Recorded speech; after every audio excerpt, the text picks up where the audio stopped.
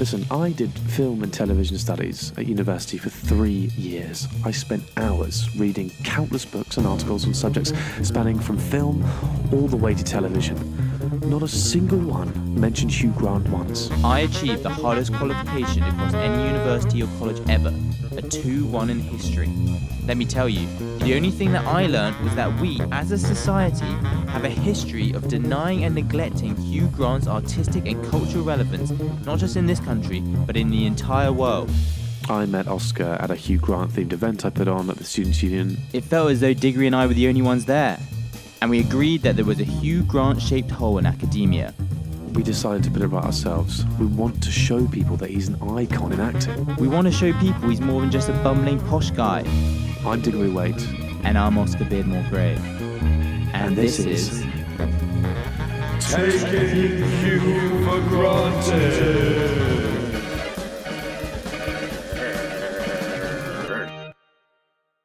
Hello there, you're listening to Taking Hugh for Granted, the only podcast in the world that reviews every single Hugh Grant film and asks that all-important question, is Hugh being taken for granted? We realise that we're living in rather uncertain times right now, so we thought we'd brighten your day and not mention that dreaded C word once for the next half an hour or so. As always, I'm joined by my good friend and co-host Diggory Waite. Say hi, Diggory. Hello, everyone. Today, we bring you a very special one-off Q&A episode where we'll be answering all of your wacky questions you've kindly sent in to us. We're also excited to be joined later by a very special guest who's been a loyal follower of the pod since its inception. Diggory, you excited about this one? I can't wait, Oscar. I can't wait. When we sent out, the questions, we thought, many fans, they might just look at it and think, what's going on there? They might not even understand what a Q&A is, a question and answer session. People want to hear about Hugh. They don't want to hear about us and our lives, but we've got a lot of questions in. I'm very excited. Yeah, I've been really, really blown away by the response of people out there. We put a little post on Instagram, on Twitter, and we probably had about 20, 25 questions come in. We'll do our very best to answer all of them. Yes. Are there any circumstances in which the two of you might be more than just good friends? Wait a minute, what exactly are you suggesting?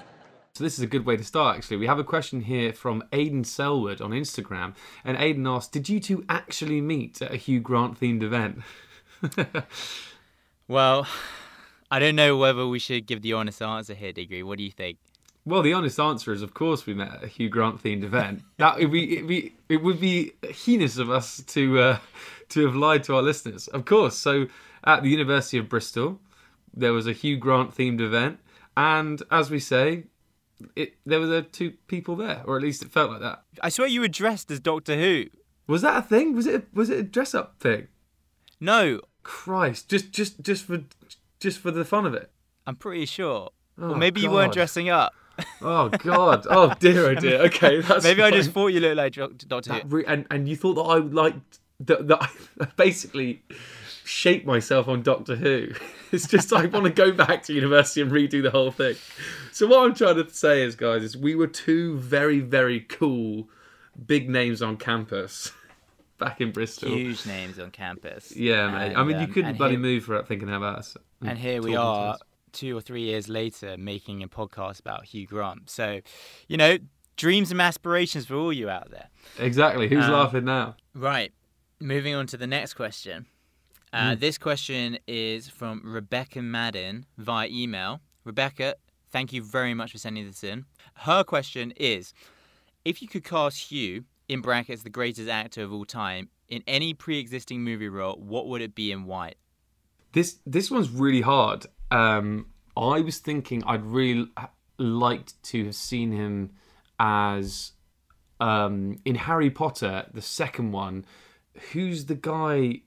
The Lockhart, Professor Lockhart. Mate, that's funny, but you say that because I was actually thinking along the similar lines. I was thinking, why hasn't Hugh Grant been in Harry Potter? And then I was thinking, what character would I think he'd be good as? And Lockhart sprang to mind. Big time. Because he plays that sort of meant to be slightly crazy, funny, comedic character. So I think he would actually be very good for that role. Exactly. Who's posh and egocentric and well up himself.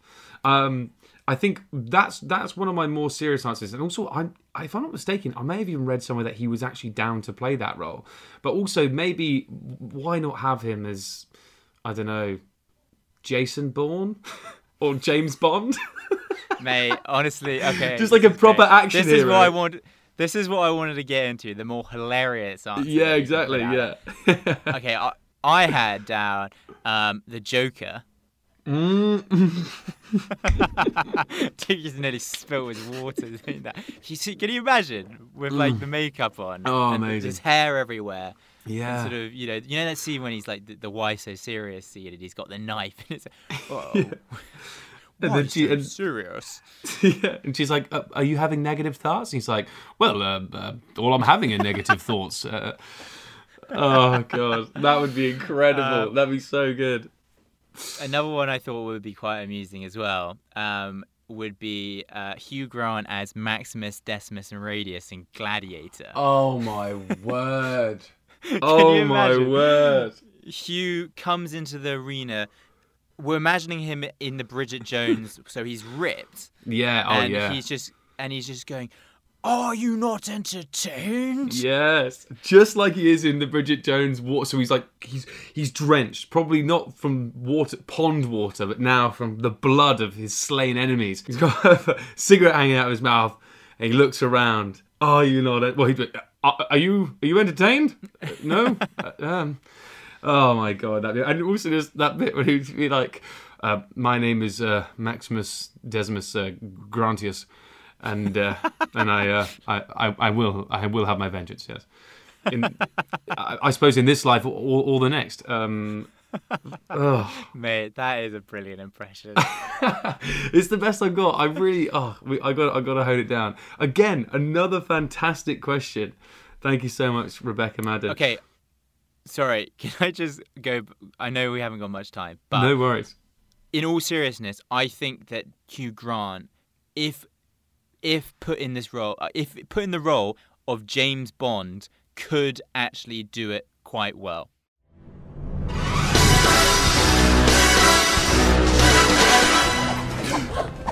Stage combat, level 4. Class. I would be well up for seeing that. That'd be fantastic. Absolutely brilliant question, Rebecca. Thank you so much. Oscar, I'll put this to you. If you really were Prime Minister, like in Love Actually, which policies do you think he would most likely introduce? And that's submitted by Arthur Hetherington. Arthur. Well, there's some obvious ones. Mm-hmm. And there's some less obvious ones. The obvious ones, I would say, as we all know, Hugh's got quite into his politics. So I'd say overturn Brexit. Yes, that's good. That's a good one. Maybe make the paparazzi illegal. Yeah, I could see that. And then two other ones I thought would be quite funny are, firstly, jail Piers Morgan. Yes. Oh, I'd love that. God, this is a good world that we're living in right now. I'd be happy with him as Prime Minister. And then all Prime Ministers have to do a dance-off initiation on live TV when they get into the PM's office. Because we've seen Theresa May. She likes doing dancing. That's true. Oh, man. Boris Johnson. Yeah. I'm sure he Where your moves. Yeah, where your moves, mate. To be honest, though, the problem is I was going to say Hugh wouldn't be then let in to number 10 because he as we know, he hated the idea of filming it that day. But all he'd have to say is, just look at the back catalogue, go watch Love Actually. You can see I can move. Actually, half of those films these days, I keep seeing him dancing in all these films. Okay, how about this? This has just come to my head. A montage video where every living and past Prime Minister walks down the stairs of number 10 doing Hugh Grant's dance. Oh, so we have we have crusty John Major, we bring out Tony Blair, we bring out Gordon Brown, David Cameron. We're bringing out Churchill. Churchill's pretty amazing. They have to be alive. Oh, right. Oh, yeah, sorry. I just thought you meant every Prime Minister ever. I was like... No, what? An actual video of right now. Wow. Where they do it for like a Red Nose special or something, you know? That would be absolutely incredible. Okay. Maybe we should smash through a few here. Yeah. We've, some quick fire ones. Some quick fire questions.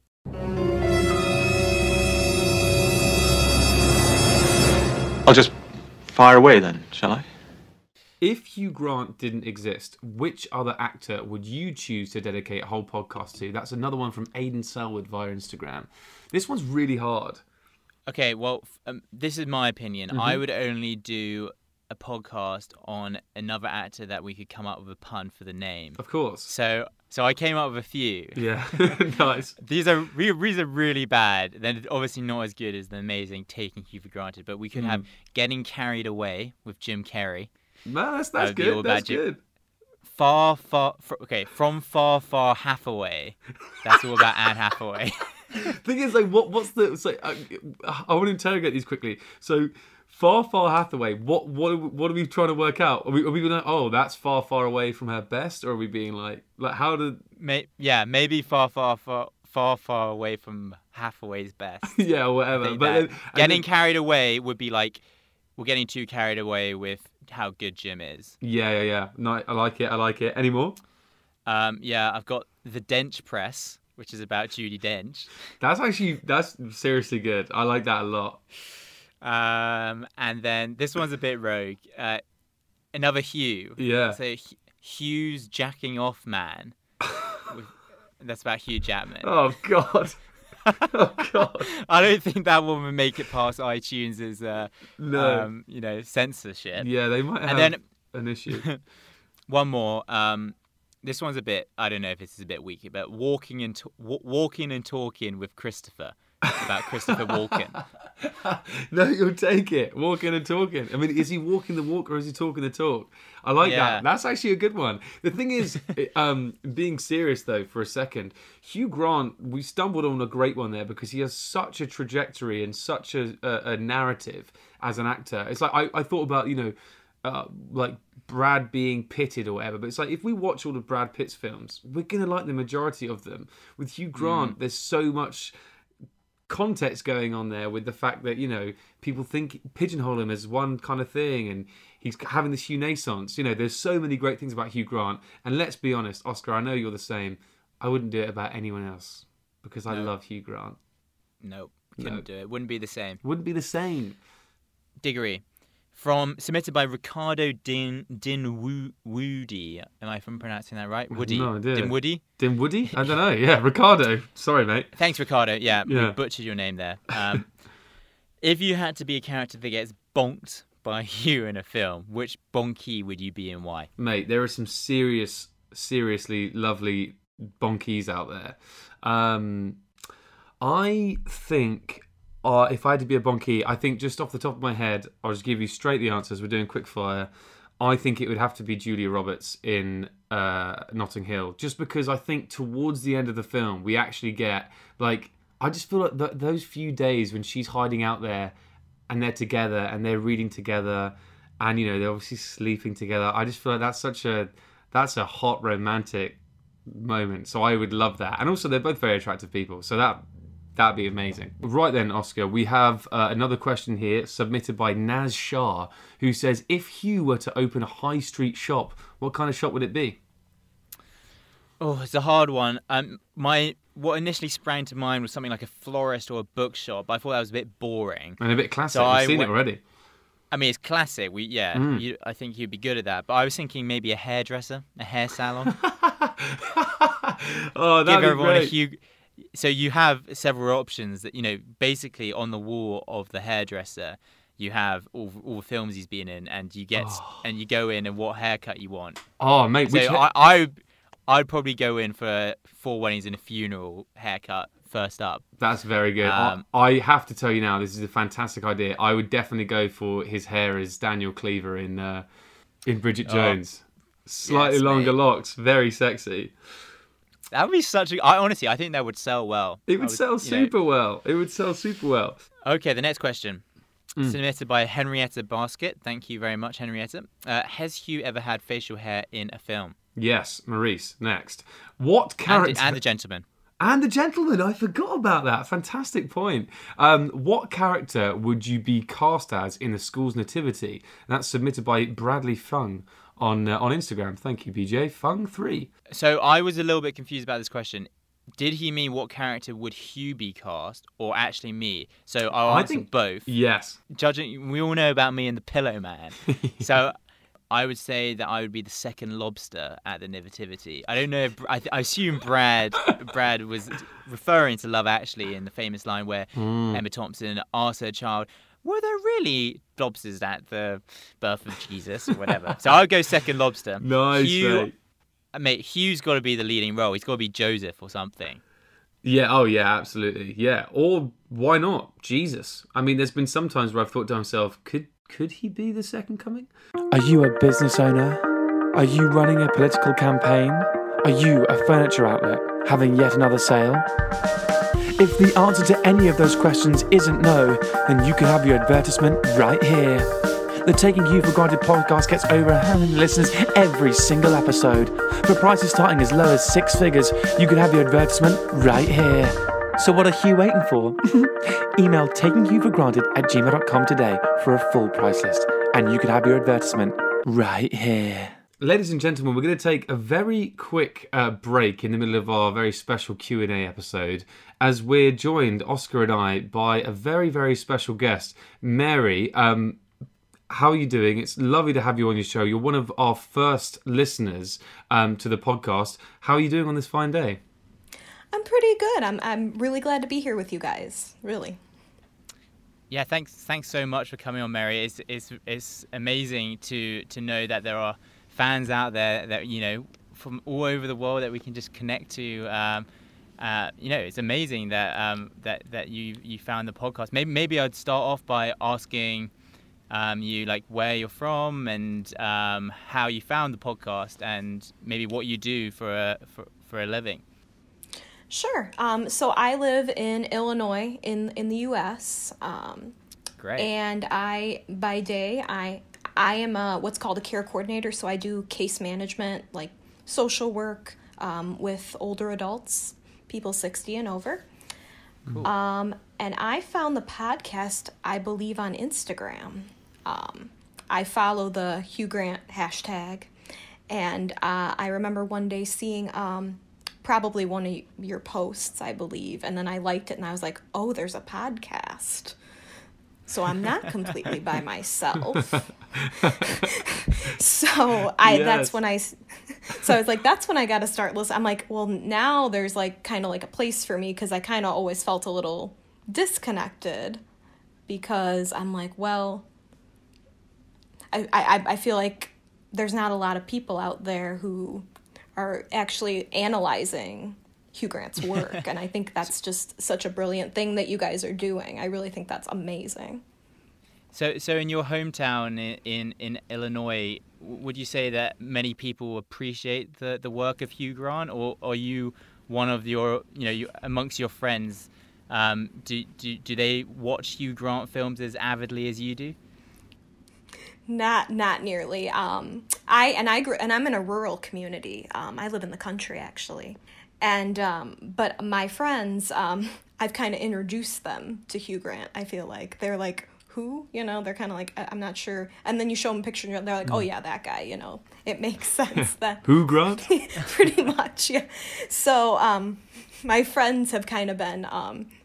I mean, I don't give them much of a choice either, but they've been watching some of his films with me, and I think they do have an appreciation. I do think I think they roll their eyes at me a little bit, but I think they also understand a little bit too. Like, I do, like that I appreciate him as an actor, as well as, of course, he's great looking, but he's a really good actor. Yeah, of course, that's a really good point. I mean, that part of what I suppose drew me to him was I came for the looks. Let's be real. I came for the Hugh Grant sort of style, and I stayed for the fact that he is a fantastic actor. I see on your Twitter as well that you were a lover of British actors. Do you have any other British actors that you're a big fan of, or is it mostly Hugh Grant? I've always liked like European actors. I don't like Irish, English actors. I think I like the accents, I guess, I suppose. Because in America, we just, our voices are just, they're not as exciting. I really like Henry Cavill, who's actually in The Man from U.N.C.L.E. with Hugh Grant. So that movie just is a really good compounding there for me. I love him. I think he's great. We'll have to get to that film as soon as possible, just so we can, just for you. Just for me, I do really like that movie, and him as an actor. But I like a lot of Irish actors as well. And if there was one, if you were, say, stuck on a desert island and there was only one Hugh Grant film that you could watch on loop forever, what would that be, do you think? I had a feeling you guys were going to ask that question, and I was sitting there thinking about it too. Because it's like trying to pick your favorite. Because I feel like I go in phases. With his movies, like which one I think is the favorite. All around. And I actually think it's weird that I come back to this one always. I always come back to Four Weddings and a Funeral, actually. I there's something about that movie to me. For me, on a personal level, I just really connect with that movie. I don't know. There's a lot I connect to with it, but I just think it's got some reality to it in kind of the melancholy of love. It's not really a happy-go-lucky look at it. It's kind of sad, kind of. I'm trying to think of the best word for that film, because it's not a very, and you guys even said it in the podcast episode, it's not necessarily the happiest look at love. I just think it's more maybe realistic in some senses, like especially like with the Fiona storyline and all that. I really relate to that, like that whole liking someone or caring about someone and maybe they don't like you back, and I just think there's a reality to a lot of that. Absolutely. I'm really glad that you mentioned that, actually, because sometimes Oscar and I fret that some of the Hugh Grant faithful will see, we'll have sometimes, maybe we won't just blindingly say, oh my God, this is the most amazing film ever because it has Hugh Grant in. We do take this, we take them seriously. And I think as fans, you can either be the kind of fan that just goes, oh, everything he does is amazing, or you look at these, you're more critical because you know how good the films can be and how good he is. So, and like you say, that film in particular, I think people, like we said in the podcast, people think it's going to be this lovely little rom-com, kind of similar to Notting Hill and kind of similar to, what he's known for. But you come away and, like you say, it's melancholy, it's real, it is a great film for that. So it's a great film to choose as your Desert Island DVD. Maybe, Mary, if I could ask you one last question before we leave you, is there anything that we're doing on the podcast that you particularly enjoy, and is there anything that you would love to see in the future, and where maybe we can improve, because we're always looking for improvements, and our major fans have a right to give us some guidance, I think. I think what I really like is I like that you're going through the entire filmography, and I like that you're breaking it up, not doing all the really well-known popular films first, and then kind of leaving the rest of the lesser-known films kind of off, because I think those films are important, and in fact some of those films are quite good. Some of the lesser-known ones, I was thinking of one today, Impromptu. I think that's a fantastic movie, and I think not enough people know about that film. But I think it's brilliant to capture the whole career, because I think that whole capturing the career gives a real snapshot of the question you guys beg for the entire podcast, which is Hugh being taken for granted? So that's what I really love about the podcast. Mary, I have to say, this is the most surreal and just incredible. I know Oscar's feeling it as well. We started this podcast, and we thought, we wouldn't really get too many people listening. Our mums would listen to it, and then they'd sort of cast it to one side, and it would be that was that. But we have someone from halfway across the world who finds our podcast, lives in Illinois, as you say, in a rural community yourself, and yet you've connected to it. I feel so grateful to have you as one of our fans. Our first, as I like to put it, our first organic listener, someone that wasn't someone that we knew that listened to the podcast. I'm so glad that you found us. I can't believe that this is the world that we're in, and I'm so glad to have you along with the ride. No, and I'm glad to be able to connect with people. like you guys said, halfway across the world who enjoy the same thing, who enjoy the same actor, who share the same love of film. And I think that's the power of entertainment, the power of art. It really is. It connects people, and that's what it should do, good art. Well said, Mary. And hopefully you can spread the podcast far and wide. We're very pleased to say, actually, we haven't announced this, that we've reached over 1,000 downloads, and we have listeners in over 20 countries across the world. So onwards and upwards, I say. Congratulations. That's amazing to hear for you guys. That's wonderful to hear. Thank you very much. And genuinely, Mary, we couldn't have done it without you. I feel like you were the first person to tweet about us, you know, the first, as I say, organic listener, and it really gave me a serious verve. It's an absolute pleasure to talk to you, and I thank you so much again. Well, I'm so glad to hear that. That actually makes me feel really good too, but I'm really glad to be listening to you guys, and like I said, keep up the great work. You guys are doing an amazing job. I really feel, in short, to recap in a slightly clearer version, in the words of David Cassidy, in fact, while he was still with the Partridge Family. Mary, we think we actually do love you. So maybe we should move on to the next question, which was sent in by a man called Drew Coles via email. And this is probably the question that's gone into the most detail out of any that we've got. It's a fantastic question, and we're going to call it the Hughnger. How do you pronounce it? The Hughnger Games. The Hughnger Games. Yeah. A la the Hunger Games. And the rules are, as Drew writes in his email, so there are 8 fighters held in the depths of Wembley Stadium. So we decided that we think it should be held at Craven Cottage. For listeners who don't know, Craven Cottage is the home ground of Fulham FC, which is who Hugh Grant supports. Beautiful little stadium, very old. It's right on the River Thames, and you feel like you're sort of part of the city when you're there. And it's a great atmosphere, so you should check it out. Yeah. And so each Hugh Grant is armed with only one non-weapon item associated with his character into the fight.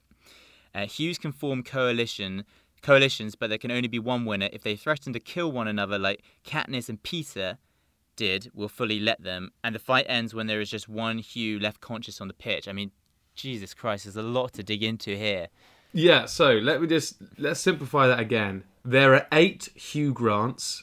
They are on a football pitch, Craven Cottage. It's a fight to the death, or at least the last Hugh Grant that's left conscious wins.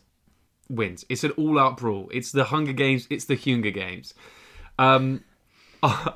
Oscar, let's maybe go through some of the people we put forward. So, first of all, Phoenix Buchanan, Paddington 2. Great, obviously, we all know Paddington 2, played a fantastic villain, Phoenix Buchanan, a man of many faces. His weapon would be his dog food, not to be consumed by humans. Then we have the Prime Minister in Love Actually. And the weapon I chose was the octopus costume that the little boy wears. So Hugh's allowed to put the octopus costume on, and then he's got his tentacles just kind of like waving around, and maybe he can sort of, I don't know, jump on people and bring them in.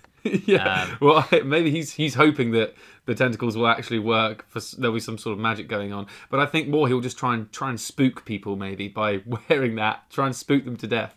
Somehow I feel like the costume won't be much use in this fight, but neither will most of the weapons. Or this person's Charles from 4 Weddings and a Funeral. The only thing I've got written down here as his weapon is his beautiful glasses. What have you got? Beautiful.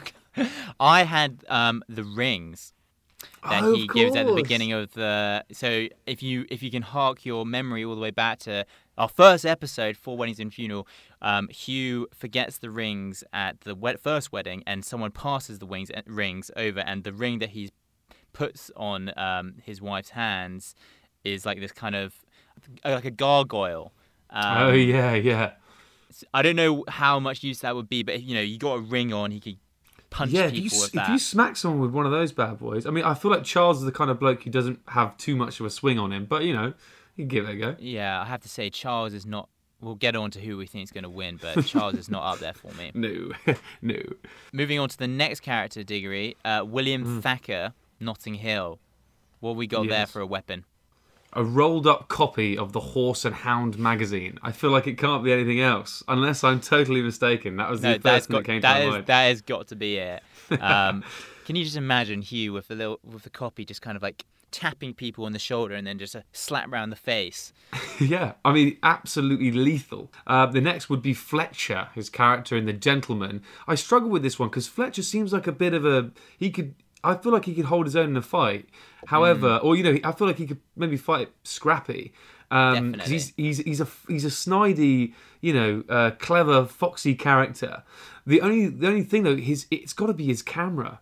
Maybe it's huge. So if he took, with all the lenses on and stuff, that's a heavy piece of kit. But also maybe he could flash and daze his enemies. That's a good shout. Yeah, Let's exactly. go with that. Before he strikes. Final two, Daniel Cleaver, Bridget Jones's Diary. I think the weapon of choice surely has to be the dustbin lid that he uses to fight Colin Firth. Of course, I forgot. Yes, that's a pretty decent weapon. Daniel is a proven fighter. He's got some good odds behind him. He certainly does. And then lastly, Lord Dampton, the Lair of the White Worm. And the weapon of choice here, Diggory, did you have anything in mind? I have something in mind. Well, annoyingly, the first thing I thought of was about his sword. Right, yeah. Yeah, but then as Drew said, they can't have any actual weapons. And I suppose a sword thinks that. So the only thing I could think of was the food that he serves at his party. But I've got something for you. Hang on, it might have just hit me. I think he gets the bagpipes. Oh yes, of course. So he steals the bagpipes from our favourite character, that Peter fat Capaldi. guy, and Peter Capaldi. Yeah, and he infuriates the guys attacking him by playing the bagpipes at full volume, which makes people go insane. Fantastic stuff. We actually do have one more. It's Will Freeman from About a Boy. That completes the 8, and Will, I think, would have his guitar and he could play awfully, and it would really annoy people. So I guess the question is, who wins? Who's going to be the scrappiest? Yeah. Whose character has the desire to kill? And I mean, let's talk about maybe the kind of characters we have so far. So Phoenix Buchanan is a proven villain and quite a dangerous bloke. I feel like similar to that, Fletcher is also quite a dangerous guy. And Lord Dampton, we did see... I mean, excuse my French, but absolutely fuck up a serpentine bichoir in his cut her in half. Yes. So these are guys with a true, proven track record of some serious violence. Daniel Cleaver as well could smash people's heads in if he wanted to. In my notes, I had that Charles from Four Weddings and a Funeral and William Thacker from Notting Hill are the first to go because they're pretty pathetic characters in general. Yeah. And they're not going to stand up to any kind of fight. Like, as we know, Hugh Grant fighting at the best of times. But can you imagine one of those two actually going at it? Yeah. There's no way. I just like the idea of William Thacker running at Daniel Cleaver with his rolled up copy of the Horse and Hound magazine held high above his head. And you think and as it's about to clang down, he smacks Daniel Cleaver across the face with a Horse and Hound, and Daniel Cleaver gives him one look and just smacks him with a dustbin lid. And William Thacker is out for the count. He's unconscious, and the little minions take him away. William Thacker just also sounds like a name that shouldn't be able to fight. Yeah, unfortunately, the readers of the Horse and Hound magazine will not be very happy to hear that. They will not be happy. Anyway, Diggs, maybe we should come back to this at the end, otherwise we won't have time for all the other questions. Let's do it. Look out the window. Look out the window. Look out the window. It's Hugh Grant in a Pret. Oscar, I've got to ask you another question here. This one's specifically for you from Liam Barry via Instagram. Oscar, if they made a sequel to Too Fast, Too Furious starring Hugh Grant, no brainer in my opinion, would they have to call it Hugh Fast, Hugh Furious? Well, I mean, it looks like Liam already knows exactly how this podcast works, because that's a fantastic pun. Yeah, you love it. I'm just going to have to go straight up yes. I'm afraid I'm not a huge Fast and Furious man myself, but Hugh Grant in Fast and Furious sounds like a fantastic idea. Sounds like a joyride. All right, next question from a certain Nick Dobbs via Instagram. Who would win in a head-to-head Hugh Grant quiz, Diggory or Oscar? I mean, this is controversial. This is controversial. This is like, you know that game where you play at pre-drinks where you like stand back to back and someone asks a question and you have to drink if you think it's you? You know, it's like, oh, he's, you know... That would be a tough one for us. Yeah, exactly. I to be honest, this is annoying because I was thinking, oh, maybe I'll write a quiz then and I'll put you to the test. But it's like, well, then I would know all the answers because I wrote the quiz. Look, I'm going to be modest and I'm going to say that Diggory would win. You see, I don't even You've know done that he more was research born. than me, mate. I don't know. Well, mate, you do know that he was born only a day after Colin Firth, which is absolutely brilliant. Yeah, I suppose that... You come up with these random pieces of trivia that no one else knows. That's very kind. Well, we don't even know if it's true, though. I might have just made it up to sound true. cool. Is it true? Did you check it out? Yeah, I looked it up. Oh, mate. Fact Check UK over there. You love to see it. I'm so glad you're checking me out. Mate, That's everything's fact checked on this podcast. Yeah, mate, of course. Absolutely. Well, who's the one who does all the research now? Christine Keenan via email. Does Hugh work for love or for money? Okay, I might just jump in on this one because Christine, thank you for this fantastic message. I'm not sure Christine actually knows what a podcast is, though. When I was emailing, so Christine sent this email to me, to the Taking Hugh for Granted email, and she said, you know, does Hugh work for love or money? One-liner. And I said, thanks for the question. She said, you haven't answered it. She replied, but I think I have the answer, said all these things.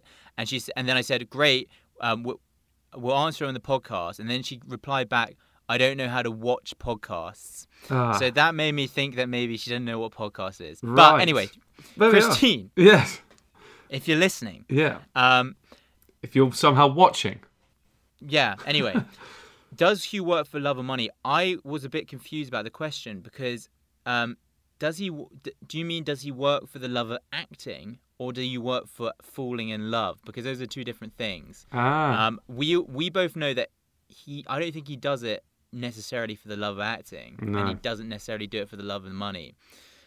But I don't know. What do you think, Dig? I think, unfortunately, I'm going to have to take a cynical view here. He doesn't like acting very much, as in, you know, before he takes a role on, he will write down a notes page on his phone about all the reasons why he shouldn't do it and doesn't want to do it, and really has to be dragged kicking and screaming onto set every day. He absolutely hates it because he's self-conscious.